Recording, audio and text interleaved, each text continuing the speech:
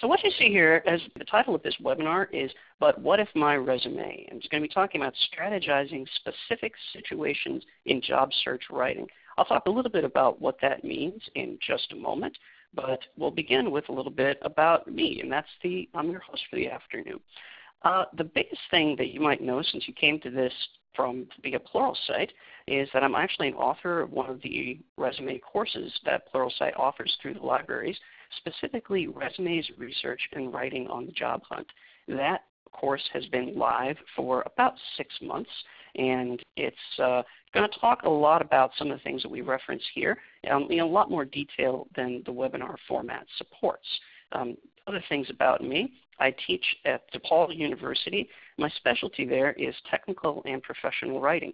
I teach a lot of their technical writing courses as well as things that aren't quite so technical specific but have more of a business writing generalist emphasis.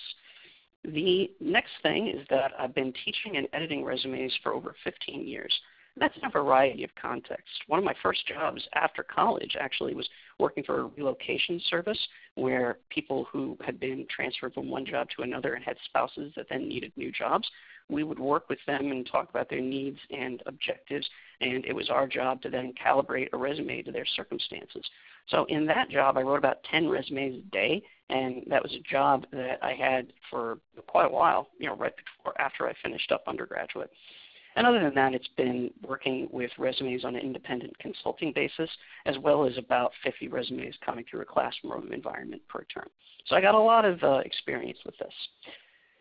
So the next thing to do is I'd like to know a little bit about who you are. So I'm going to stop actually sharing my screen real quick, and Lindsay is going to start a couple of quick polls so that we can know a little bit about the demographics of people who are attending the webinar at the moment, and then I'll know how to calibrate kind of the way that I talk to you guys appropriately. So we are stopping the screen sharing broadcast, and Lindsay is going to be coming through and starting up the poll. The first poll, as you can see coming up, is about which of the following describes your present job situation.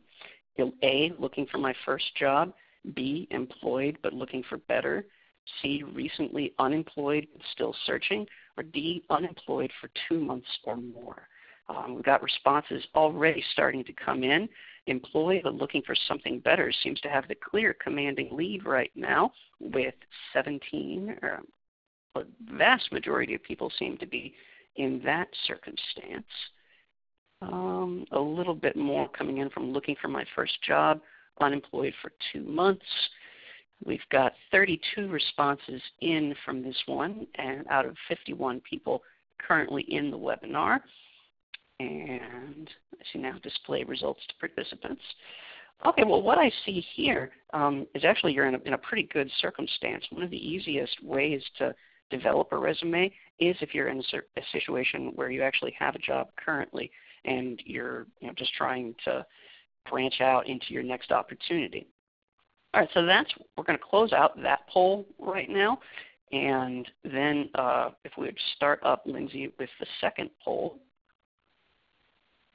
Oh, you can see there. Which of the following best describes your attitude towards your current resume? It reflects skills for the target job. It has the basics, but that's it.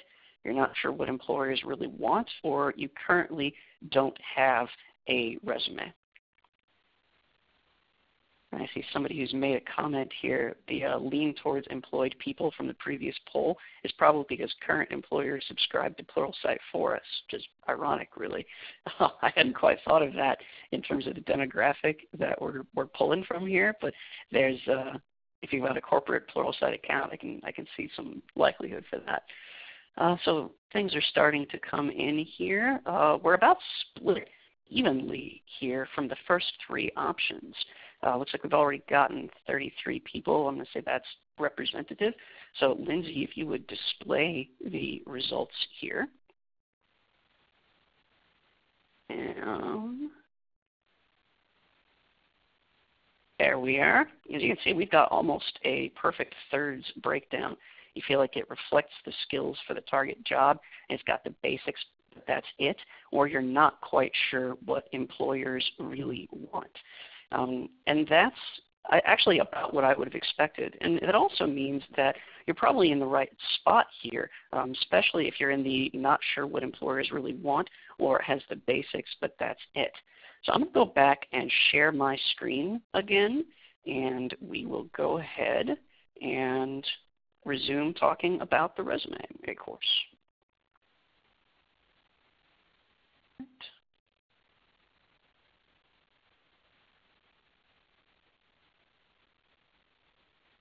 So the first thing to talk about in terms of our actual course content is why we're setting this up as a webinar.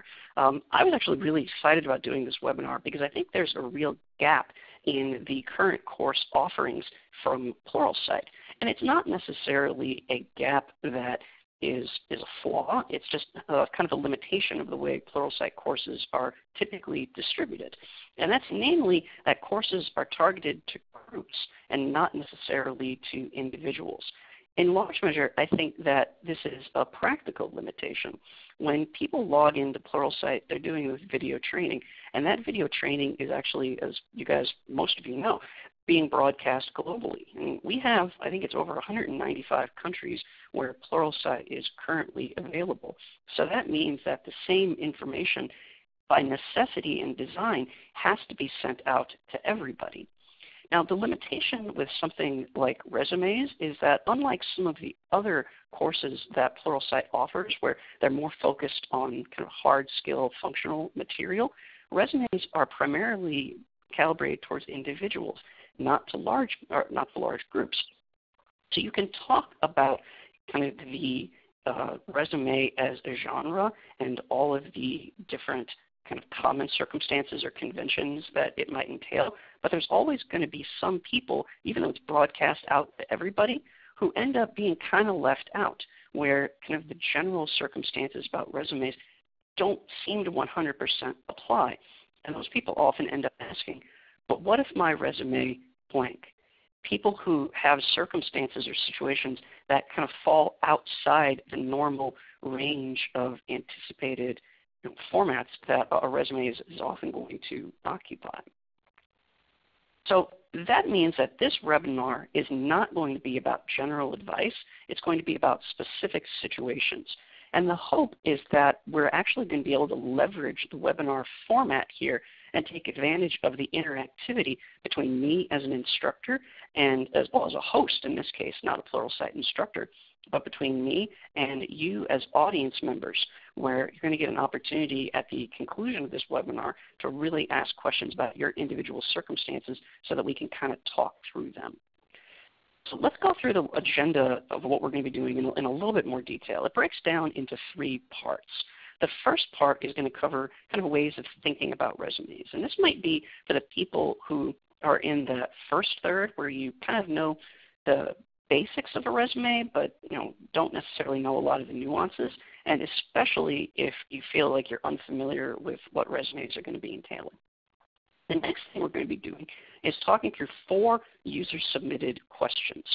Before this webinar went live, when it was first in the planning stages, we sent things out to Twitter and to social media, kind of asking people what questions they had about their specific resumes.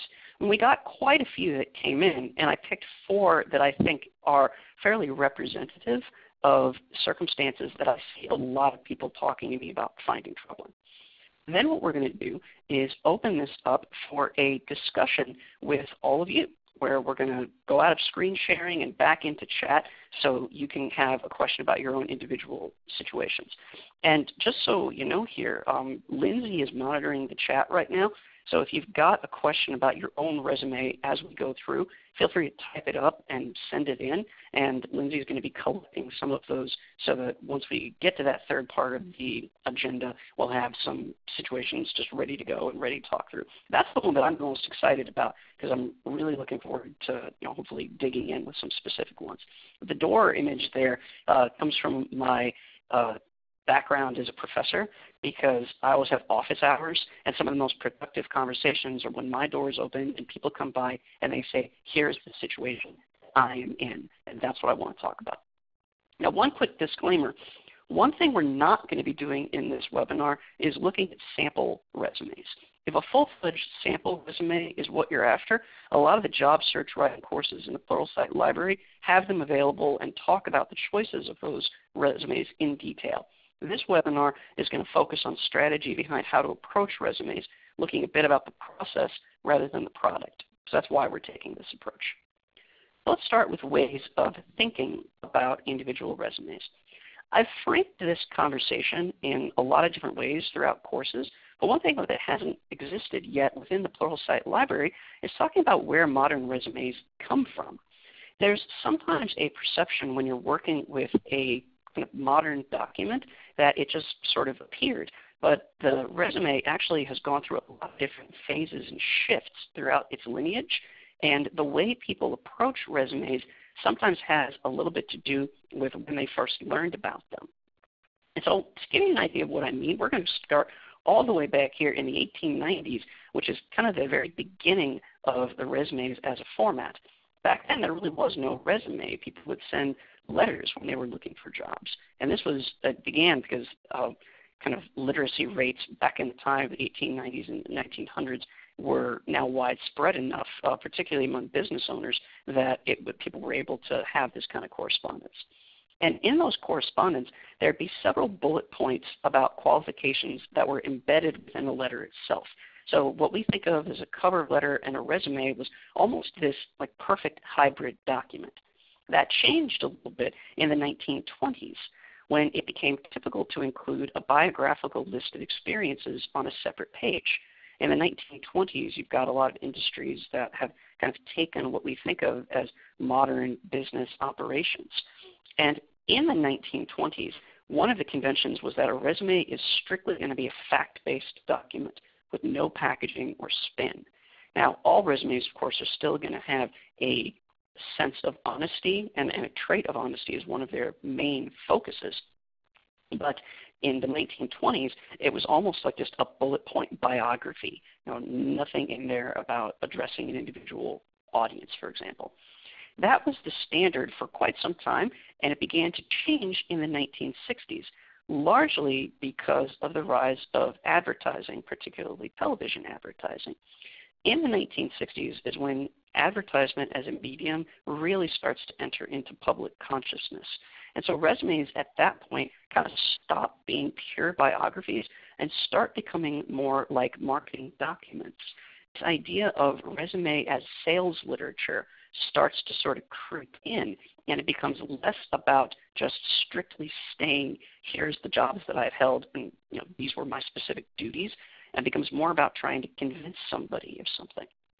This is also a time when resumes began to have a serious interest from scholars as a writing type and situation. And frankly, this kind of parallels the rise of composition studies in a kind of larger sense, and particularly business writing composition studies. The 1980s is the next big epoch and shift, and that's the rise of word processing software. Before really home-based word processing software, it was kind of difficult to think too much about design in a resume. It was about language, it was about formatting, but you couldn't really do anything too fancy. But word processing programs usher in a fixation on resume appearance and formatting. People start thinking a lot about what kind of a font they're going to be using. How many pages should it be? Where should things be? What's the margin? How much white space should I have? All of these concerns start creeping in. And finally, in the 2010s and slightly before, you get the next big thing, which is the rise of search engines and how they spark an obsession with keywords and discoverability. People stop writing, in some cases, resumes to individuals, and they start writing resumes to actual search engine bots and start trying to populate with keywords and get the resume found. And talking to an audience sometimes becomes a little secondary. And that can, I think, be a little bit of a flawed way of approaching resumes if that's the dominant thing. We'll talk about that right now. The bottom line, though, is a lot of confusion with resumes happens because when you learned about resumes has a lot to do with how you think about them and what you value. If you were learning about resumes back in the 1980s from people who learned about them, then I get a lot of questions about font, about page, about size, and about color, and all these kind of formatting things. Whereas people who maybe taken resume classes in the 1970s, and for people who were learning from the 1960s advertisements, then it becomes resume as sales literature. Younger people often think about it in terms of the technological placement of resumes. I personally, however, go for that kind of 1960s theoretical way of thinking about it, which is probably just about my background. I think that's the most useful lens whenever you're in any kind of unique resume situation, and so I'll be talking about that right now. The most useful way I think about thinking about a resume is thinking about it like it's a conversation. When you're actually talking to somebody, I see a lot of resumes sometimes that kind of over-prioritize one side of the conversation over the other. There's the applicant and the employer, and these two people really need to be engaging in kind of an implicit dialogue, or even really an argument, if you think about a resume as a persuasive document where you're trying to communicate why you are the candidate that can best satisfy the needs that a job employer is looking for. Now, it's hard to talk if you're only aware of one side of a conversation. Resumes that are only concerned with the employer's side and that neglect the applicant are usually overly eager to please, and they think about resume writing as a matter of figuring out what people want to hear and then reciting it back to them. These are the resumes that harvest terms and language from job advertisements and then spit it back without consideration, or are overly fixated on what particular industries like in a resume. In a more modern context, these are the resumes that populate their lines with keywords regardless of whether they're the best match for the particular objective or situation. Mostly, I think this habit is motivated by a desire to create a resume that shows people what they want to see. This is difficult because one of the only consensuses in scholarship about resumes is that there's very little consensus among employers. Even basic things like whether you should include an objective statement or the dates that you attend college, if we're being honest about things, there's no universal standard about those kinds of traits. There are some dominant ones, like almost 80% of human resource managers prefer a strict chronological resume, but only 56% of respondents said they liked the cover letter. And 56% is barely better than a coin flip.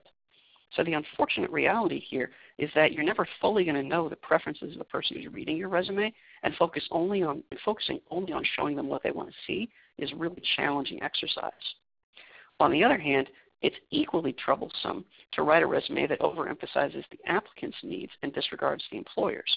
Resumes overemphasizing applicants are sometimes compelled to include every single thing about themselves, giving all parts of the candidacy equal weight. These resumes don't consider things like readability or appearance or user experience, and they don't make any effort at all to identify what kind of features a particular candidate might need. These resumes oversimplify the problem down to how do I want to appear without thinking about who you're appearing to. The best resumes, though, respect both sides of the equation, clearly communicating a point about the suitability for a given position. Now, if the conversation image doesn't help you there, here's one that I really like, and that's the Venn diagram. Whenever anybody writes a resume, regardless of what your objective actually is, you're going to be striking a balance between the specifics of your work history and the needs of your target job, what you're actually going for and what you try to achieve within a resume. And within those intersections, or within the intersection between those two things, that's where you're going to be getting the actual material for your resume itself.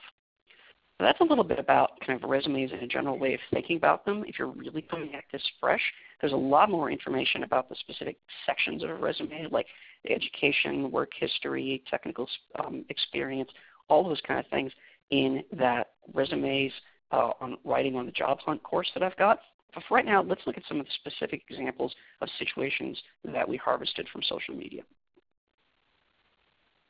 The first resume question, first thing to say is that we're going to go over 4 questions here that I thought were pretty representative. And we're going to talk about them in 3 ways. First, looking at the original question, then talking about that question's nuances and implications, And then I'm going to kind of propose a new question. Sometimes the way the questions were initially framed might not have been the most productive framing. So we're going to go ahead and maybe recalibrate things just a little bit. Resume question number 1 is a situation that I call the awkward conversation. Every single candidate, I think, has a dimension to their resume that they're not 100% comfortable with and they'd like to avoid if possible. Sometimes you just can't avoid those kinds of things. To give you a specific example here, the question that came in was, what if I was fired or let go from my last position? Does listing that job set me up for failure if the person I interview with contacts the company? Now, this is a situation a lot of people are in. There was a recession. A lot of people let go very recently, as I'm sure a lot of you are more practically and immediately aware. And so I think, though, that for me, this is an example of a resume question that seems a little overly concerned with how a candidate will appear to a potential employer, perhaps at the expense of accuracy in their own resume. This is a good question to consider, though, in the light of your own individual things. I do want to make one larger point, though, about your specific circumstances and anything you might want to dodge. And from my point of view, honesty is an absolutely critical element in a resume. Now, I know that may sound self-evident, but you'd be surprised how many people have this kind of cynicism about the process of resume writing. They'll lie about background, conceal unpleasantness, or again, populate resumes with keywords that have nothing to do with their background just for the sake of trying to scale some search engine results. In a recent survey of undergraduates, over 50% said they'd feel comfortable lying on a resume if they thought it would get them noticed or get them a foot in the door, which to me is kind of a startling ethical admission. They were talking about adding in keywords to the resume that had nothing to do with their background and for the sake of trying to get a higher search engine results. But I think the larger attitude ports out pretty well. And I've even heard of recruiters who hate resumes entirely on the grounds that everybody lies. And I think this cynicism comes from a variety of sources. Most directly, the belief that employers are going to be unrealistic about candidates that they want and will try to take advantage of applicants. So since everybody lies, it's necessary to get ahead. I've even heard people say things like, everyone else is going to lie on their resume, so I might as well too. Now, I personally think that attitude is pretty toxic. And it might even be a holdover from the resume as marketing document that started in the 60s, that idea, and kind of taken to its cynical conclusion. Now, as for the specifics on this one, we have to do a little bit of speculation, since fired can really mean a lot of different things. There's sometimes reasons that people get let go from a position that aren't nefarious or unflattering reasons. If the business is downsizing and a position gets phased out, so those can be particularly there's no reason not to have that conversation if that was the circumstance. Certainly, that's no reason to leave things off. On the other hand, if fired meant you were fired for embezzlement or violating a non-disclosure agreement or some other kind of ethical malfeasance, then you're in a situation where you might need to do something a little different. Now, with that in mind, I would not volunteer the information about why you were let go, but there's no reason to hide it either. If somebody asks you why you left your last position, be upfront about the circumstances in the narrative. Try not to go out of your way to trash your former employer. That kind of thing almost rarely goes over well. But if somebody does contact the previous employer, then they're going to find out about the truth of the matter anyway. So I'd manage the job description in this case just like you would on a traditional chronological resume. Dates worked, positions held, accomplishments or achievements that you managed to fulfill, as well as basic duties. And I think that's really probably the best way to handle that kind of situation. There's a way of reframing the question that might be productive. The original question was, what if I was fired or let go from my last position? Does listing that job set me up for failure if the person I interviewed with contacts the company? A better way of thinking about it, or maybe not better, but perhaps a more generative and useful way, is does the potential benefit of the position's experience outweigh the potential drawbacks of the awkward conversation? And that's a way of framing this question that can apply not only to being let go from a position, but to an employment gap, to any other thing. Generally, my advice is not to conceal things, particularly if it's something as large as a job that you've held. So here's resume question number 2, different circumstance. This one is the job hopper. I think, again, a lot of people find themselves in these kind of situations. And the question that comes up here is, I took a job for a few months, but then something much better came along. Is it better to leave that experience off and leave a gap in my employment, or include it even if it was a short position? My first thought here is that this might not be really an either-or kind of question, since there's a range of more nuanced ways to manage this situation other than to just leave the job on or take it off. It can be left on minimized, left on but contrasted with other positions in terms of their abilities or skill sets, or even included but without any actual description or development. So you just have the position there but not even any bullet points if you really just want to establish that you had the job. Like our first question, though, we have to get a little bit speculative here because we really don't know a lot of these specifics. Let's start with the notion of a job. What kind of job are we talking about here? Is it something field appropriate? Is it something that is off of expectations, like you have a degree in computer science and you're working in a zoo, like something that's really off field? Or is it something that's fairly still in line? I'm going to assume that it's fairly in line with the applicant's overall professional identity here. The next big question is this idea of much better. That can mean a lot of things. Better in the sense that there's a field-appropriate option now. Is there a toxic work environment? Do you have a new job that's closer to home? Did the new job you have represent a promotion? Was it simply more money? What does much better mean in this case? I'm sure the applicant is concerned about appearing unreliable, but how you handle this circumstance depends kind of on what answer you would give to why you need it to be better. And then there's this moment of gap. How long of a gap are we talking about? Is it just a couple of months that would be on there?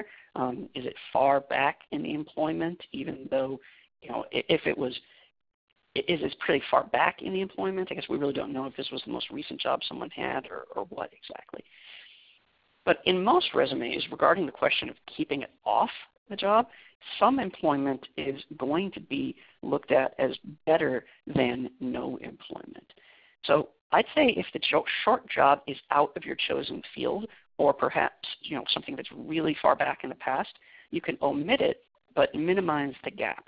The easiest way to do that would be to have a situation where if you only had the job for a couple of months, when you put down what job you had, for the dates worked there, just put years. You can sometimes make it a situation where you don't have that gap draw too much attention to itself. You're obviously not going to deny it if somebody asks you about it, but it can keep somebody's attention focused on the more strategic parts of the resume. On the other hand, if the short job shows growth or experience in a relevant field, leave it on, include the dates, but be prepared to explain your quick departure. So a different way of framing this second question, I took a job for a few months and something better came along. Is it better to leave that experience off? Another way of thinking about this question is, what are the advantages of listing the position, and to what extent can I defend and explain my reasons for leaving that position quickly to a reasonable third party? Okay, 2 down and 2 to go. Let's talk about the third question that I got that I thought that was useful. This is a question of an unrelated degree. Somebody on Twitter sent in a question that was, I have a college degree, but it in no way aligns to my work history or the position that I'm after. How much does that count? Well, my first response here is that phrasing, how much does that count, indicates somebody that might be a little overly concerned with what people will think about his or her resume, to the point where it might be a little bit paralyzing. It's also a tough way to frame the question for reasons we'll talk about in just a moment. The bottom line is that this is not an uncommon situation, though, and I know lots of people, myself included, who are doing the kinds of work they would have never expected themselves to be doing back when they were in school. In technology especially, this is because the circumstances of the field change so rapidly in terms of both hardware and methodology. For example, I finished graduate school almost a decade ago, and when I got my degree, the kind of work I'm doing now, and I mean literally right now in this immediate moment, did not exist. there was minimal streaming video. Webinars were not yet a common thing.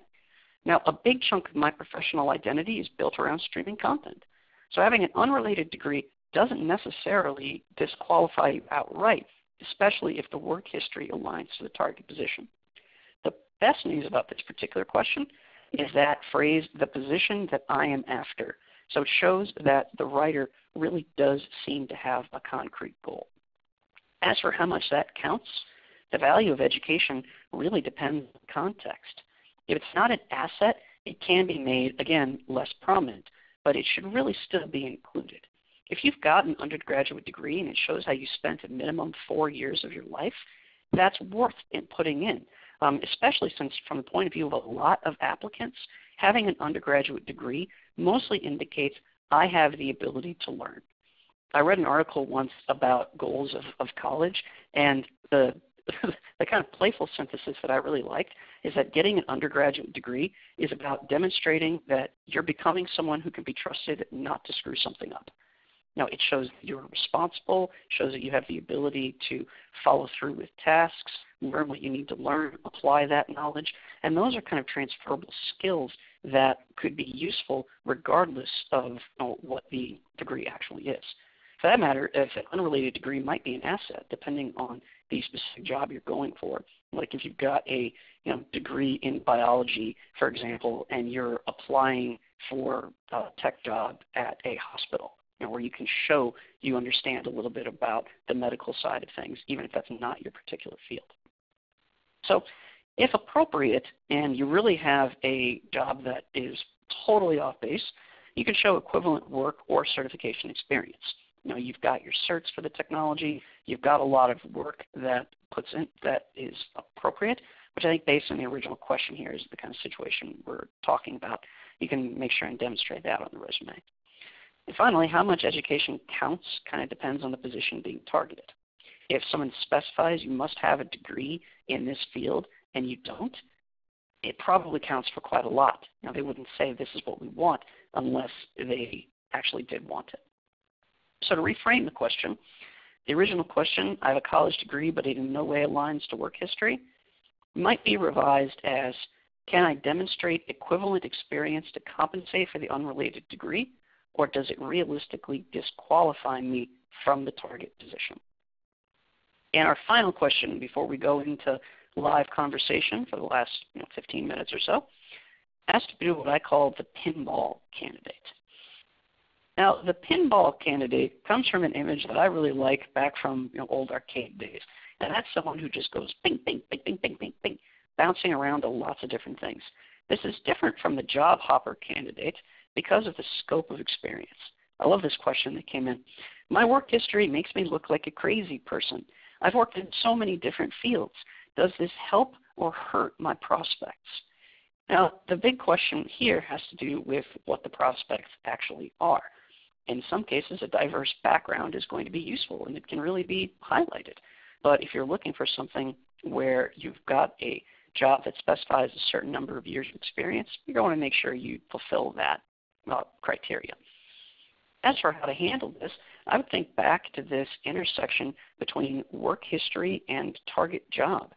It's entirely possible that there are things within the work history that might not be directly relevant, but there's soft skills, management experience, writing experience, problem-solving abilities, working in groups that are nice transferable elements, but they don't have to do with kind of the hard skill classifications. So the first thing I would recommend doing is really thinking back on those past experiences and figuring out what can I leverage that shows transferable skill sets that are going to help me achieve the job that I want. This is also one of those circumstances where it's useful to remember that a resume is not a biography. You don't have to include everything in your background. If there's stuff in the background from diverse jobs that really doesn't apply, you can marginalize that. You also don't have to include everything from your background if you have a lot of different kind of fields that you've touched on within the same proportions. That element of a resume has to list every single thing that you've ever done notion harkens back to the resume as a fact-based objective document rather than a persuasive one that started back in the 1920s. So what I recommend is try to create a coherent personal narrative for yourself, showing how you've built to the job that you want by emphasizing which parts of your background best link to the target job. And this is also the circumstance where it might be useful to consider creating a functional resume. A functional resume is a resume that is designed around skill sets as opposed to being designed around a chronological history of a job. Functional resumes are good for candidates with truly unconventional backgrounds, like people with a 5-year work gap, for example. Like I've got a twin sister and my mom stayed home for 5 years to take care of us when we were young.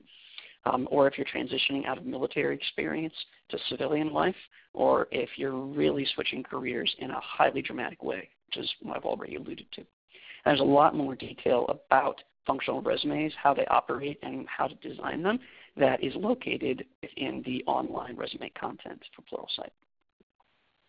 So how to reframe question 4 in a way that is going to be useful and practical. The original question was, my work history makes me look like a crazy person. I've worked in so many different fields. Does this help or hurt my prospects? Revised question, how can I best leverage the relevant experiences from my diverse background and show that they have meaningfully prepared me for my current objective? And if you're looking for kind of any resume framing technique that's going to be useful to you as a way of thinking about a resume, not necessarily as like populating the existing resume with your own information, that how can I best leverage the relevant experiences is a really good nugget takeaway from this webinar, as is that conversation or Venn diagram image that we talked about a little bit earlier. So that's what we've got in terms of prepared content.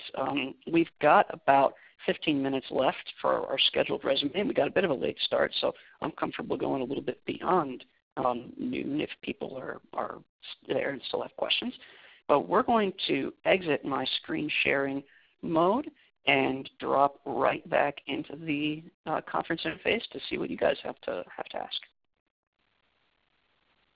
This is the part where I've been the most kind of curious what's going to happen. Lindsay, you still there? All right, no response. Can you hear me? Yeah, I'm hearing right now. Okay, let me scan through here, and I've got a couple of questions that you've promoted up to be right in front of me. We've got, how do I leverage my current job and skills to help me change my career to another field?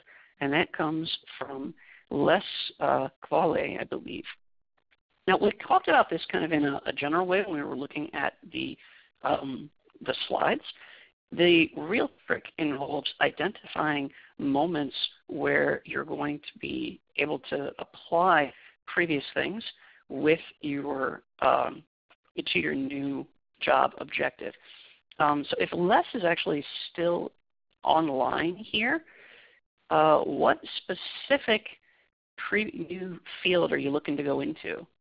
If you respond to via chat, we'll see if that comes up. In the meantime, I'll go with another question that I see here. What would you recommend for someone who's been in the workforce for a couple of decades do in their resume to avoid age discrimination? This is a very difficult question to answer. I believe wholeheartedly that it exists, and I'm sure that people have encountered circumstances where you look at the length of job history and think I'm going to go with a younger candidate that's a cheaper candidate, or some other kind of practical lines. My first response to that is if someone is really going to be operating with that kind of ethical framework, it's probably best that you're not going to be involved with them as a company. As far as what you can do, there's not a whole lot outside of really being selective with what you choose to include. Maybe you only go back to your most recent positions, or maybe you don't go all the way back in or leave a couple of dates off if you think that it's going to make a more persuasive candidate. But the really good opportunity here is leveraging something that you're afraid is being perceived as a weakness and try to frame it as a strength. Scope of experience, ability to work with people, the breadth of criteria and material that you can bring to a situation, those are the kind of things that younger candidates, while they may be cheaper and a little bit flashier at times, that they can't really bring into those kind of circumstances. So try to take advantage of that and look and make sure you're applying for positions that are a good match for the extensive material that you've got. Scanning through other things.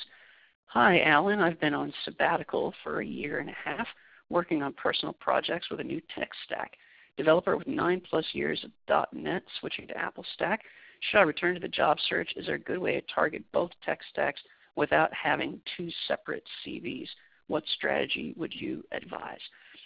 Well, my first response to that is I don't think there's a problem with having 2 separate resumes.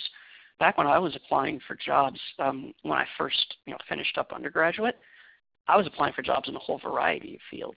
Some of them were in publishing, some of them were in technical writing, some of them were in more creative writing, like creative nonfiction magazine kind of pieces. And I actually had 4 or 5 resumes that I was circulating. Now, I personally recommend, and talk about this in my course a little bit, that you go through and customize a resume for every individual job that you're targeting. As for how to handle it if you're not targeting a specific job, like you're going through and putting something up onto a search database where people can go and kind of find you, in that case, it might be a question of deciding what kind of job you're specifically looking for. Are you looking for something that can allow you to straddle both kinds of technologies, or something that is going to allow you to really aim for a specialty and try to achieve it and keep it? But as far as my ways of thinking about it, I don't see a problem with creating multiple resumes, particularly if you're going to be applying for an individual job that has its own set of expectations and needs that are already articulated. Then I've got, I just finished traveling for a year and looking for a job. Should I put my soft skills from traveling on my resume, i.e. organizing the whole trip, budgeting, etc.? This, to me, kind of depends a little bit on what else is in the resume portfolio. Namely, if you're a younger candidate and you've just decided to go through and do a little bit of traveling on your own before entering the workforce full time, then I think it could be an advantage, if only to show you weren't just unemployed and not doing anything for that whole time. I've got a couple of friends who have chosen to do this kind of thing. Like one friend of mine was an editor of a publication that I worked with in undergraduate, and after she graduated, she took 6 months and hiked the Appalachian Trail all the way up from Georgia to Maine, I believe. And that took a long time, but her argument was, there's never going to be another opportunity in my life that I have to do something like this, so I'm going to do it.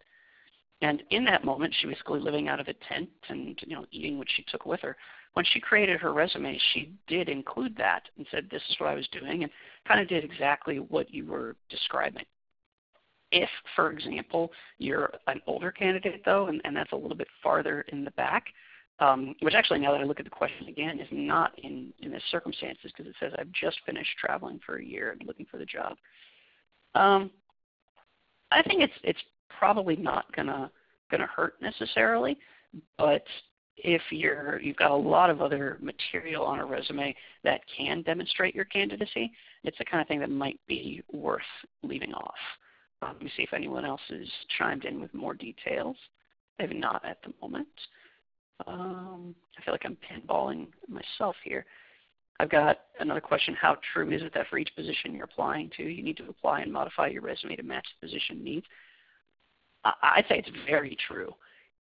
And one of my big pieces of advice in writing that I do on this subject and courses that I teach is that I think it's not only recommended, it's critical. If someone took the time to look at a job advertisement and craft it and think about what they're looking for, then it's in your best interest to demonstrate that you've taken the time to read it. Quick personal story in that regard. I knew somebody once who was looking for technical office manager, somebody who's just going to be in charge of maintaining network uptime and those kind of generalist office things. And he posted a job advertisement that named his company, and he got about, I think, 250 applicants for that position. And he said of those 250 applicants, only 2 showed any awareness in their application materials of who he was, like what his company did, what they were into, and that referenced that in the cover letter even at all. So 2 out of 250 is a less than 1% ratio of people who took that initiative. And he said those 2 people, based on the strength of that, immediately got moved on from the resume to the interview phase, based on the logic of if they're willing to take the time to figure out who I am and talk to me as an individual, I'm willing to take the time to figure out who they are. And I think that is, even though it's anecdotal, really bears out. So that's one of the things I would have to say to you, Carlos. Let's see, we've got here follow-up from our previous question of the person who spent a year traveling and looking for a job. As a new graduate, would you recommend graduates include everything in resume? Clubs, projects, related courses, unrelated work experience. Would it still be preferable to keep the resume on 1 page, or be okay to have 2 pages long to list all of the experiences? I think that if you're a really recent graduate, there's very little reason to have a resume that stretches out into 2 pages. You're going to have to be selective about the material that you include in a circumstance like that. The exception to this is if you've got a lot of really strong technical experience and it just takes time to list all of your coding languages and programs that you know pretty well. That kind of stuff can chew up space on a resume and push it on to 6 pages sometimes, or I'm sorry, push it on to more than 2 pages sometimes. But if you're new, I think that a 1-page resume is what I would recommend. So I'm going to go back to my kind of Venn diagram image. Look at your own background and ask really honestly what parts of the background show the clearest intersection with what a employer is really going to want to be looking for. Then we have another one here. Hi, I will start my 2nd academic year this September. My question is volunteering experience or having more skills will help me get an internship? Well, if you're going for an internship, one of the reasons people get unpaid internships is because they're a little shy on work experience most of the time. That's part of the goal of the internship. So I think that you really, in that case, can go through and talk more about your academic qualifications or a little bit of the club or affiliation kind of things you've done that I was encouraging the previous candidate to kind of marginalize sometimes. Because one of the other big images here, your job objective is going to be a huge function for how you kind of choose what to put. So if you're still in school, there's nothing wrong with referencing things that you do when you're still in school, because oftentimes internships are looking for things like how many courses someone has fulfilled, what kinds of professional aptitudes they've been able to develop, what kind of special projects that they've been involved with, and talk a little bit about this. There's actually a module in my Resumes, Research, and Writing on the Job Hunt course that talks specifically about resumes for the recent graduate and the kind of things that you can reference. So I would direct you to those here. Something here from Carlos.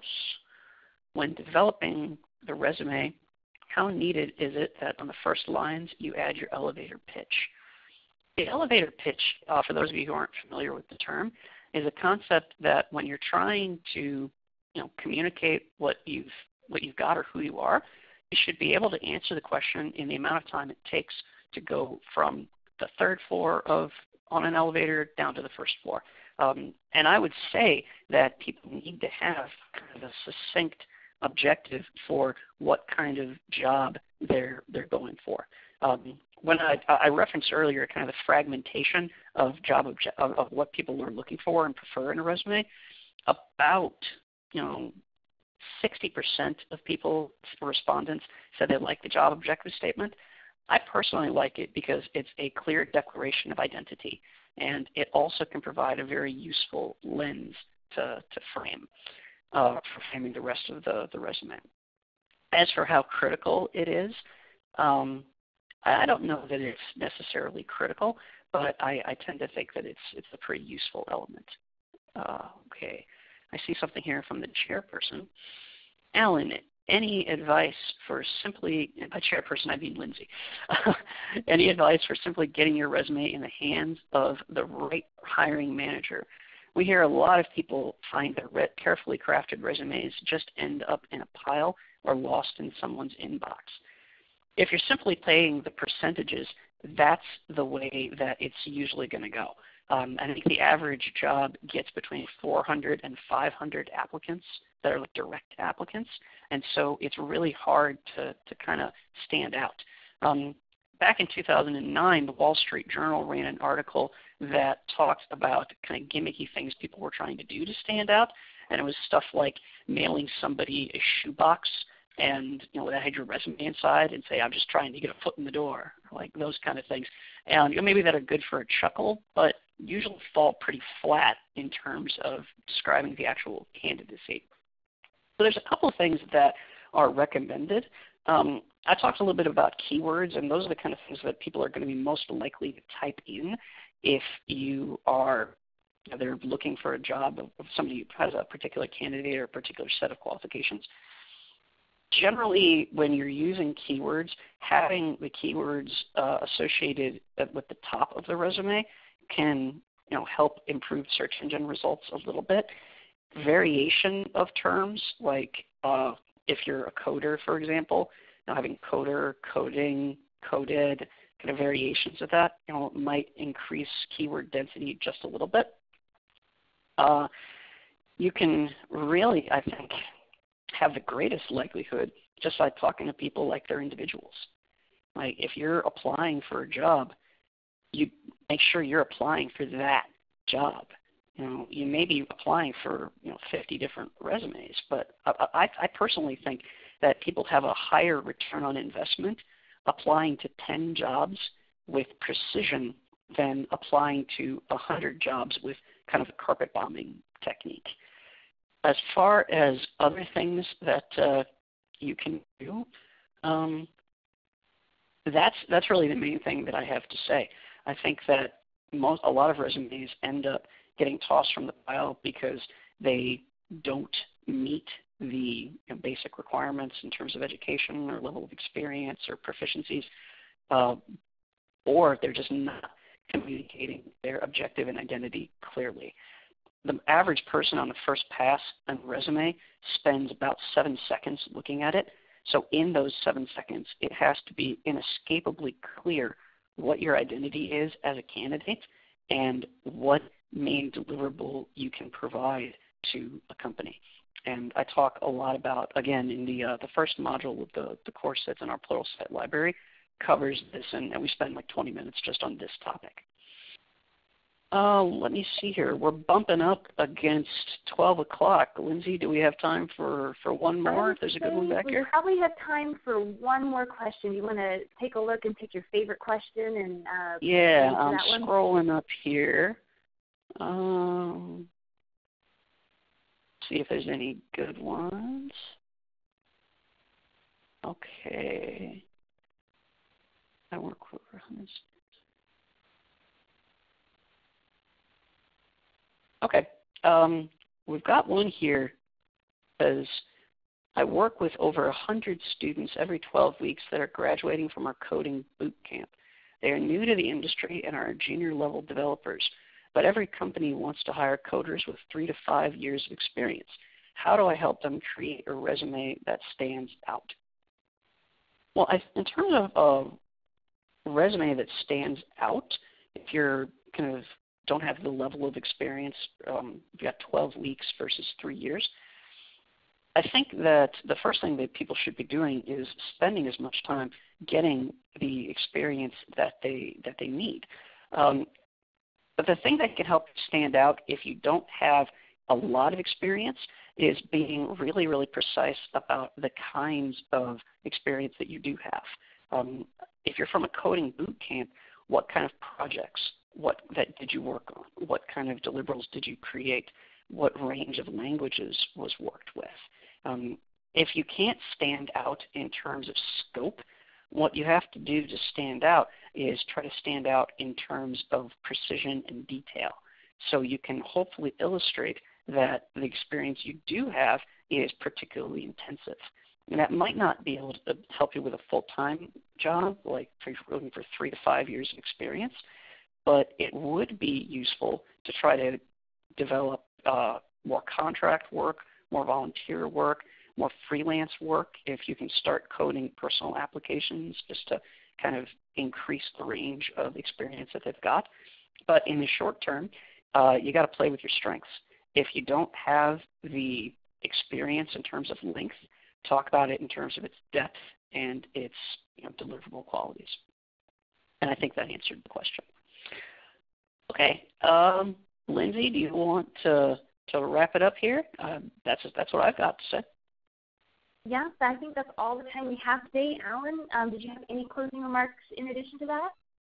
Yeah, closing remarks, I guess, is just to illustrate the limit.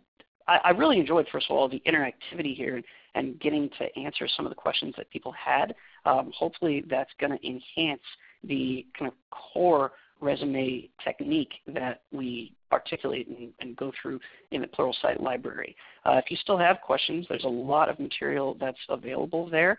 My course is the Resumes, Research, and Writing and the Job Hunt course. There's also a variety of blogs available within the Pluralsight blog. And we've got a couple of other resume courses coming down the pipeline, as well as a white paper that's going to be available for download on pluralsight.com that's going to focus in on kind of recent changes in scholarship and resumes in the last 5 years or so, and how people might have to keep up with the times and make sure they're writing a resume that is a 2010 resume as opposed to drawing from methodology a little bit farther back in the timeline that we looked at here. Other than that, thank you very much for tuning in, and enjoy the rest of your days. Thank you, Alan, and thank you everyone for joining us. Thank you for your questions. If we didn't get to your question today, please continue the conversation on Twitter. Tag your question with hashtag PluralsightLive. We'll make sure to share your questions with Alan later. And again, we will be picking a winner for a free month of training with Pluralsight as long as you tag your question with Pluralsight Live. If you have any questions about our webinars or any suggestions or comments, please share that with us at webinars@pluralsight.com. We did record this session. We will share the recording with you next week. As soon as we have that posted, we'll email it out. And with that, thank you for joining us. Please take our survey when you leave, and have a wonderful day. Thank you so much.